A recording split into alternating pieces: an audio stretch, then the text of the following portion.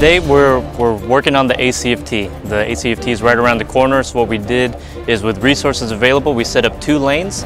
The general sentiment is people are glad to be back as well, especially the ones that are here locally. I think we're going the right way in trying to approach a crawl, walk, run kind of phase into bringing the soldiers back. I think there was a bit of a palpable energy that the soldiers were excited to be here. They were happy to see each other again. They were happy to not be doing training on a computer all weekend.